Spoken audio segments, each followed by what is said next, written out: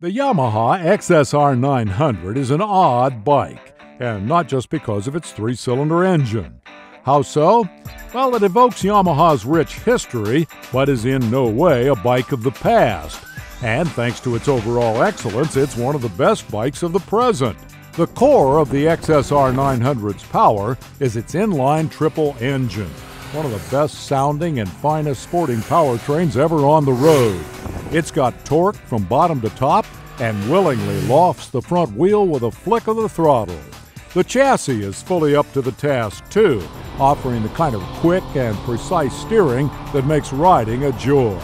We are in the best of times when it comes to the middleweight street bike, and the Yamaha XSR900 stands above all the rest.